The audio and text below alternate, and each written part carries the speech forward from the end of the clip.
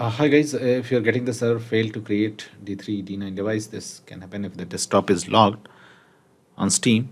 Here is how to fix it. Just open Steam, okay, and first of all, just click on library, okay. Now go to that particular game with which you are facing this problem. Let's say I'm facing this problem with this particular game. So right click on that particular game and now click on properties, and now in the general tab just type minus windowed, okay, just type, okay. Now you don't have to click OK or anything like that. Just close it and this will remain there. This option will remain there.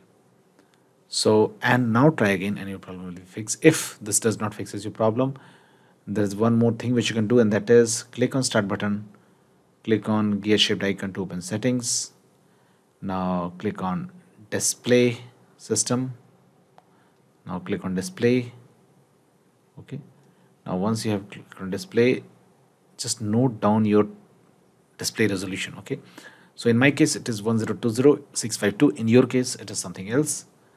Now what you have to do, go to this Steam library and right click on this and click on properties again, and now type minus w 1020 minus h 652. That is it. And now close it and try again and your problem will be fixed. So that's it guys. Please do like the video to support.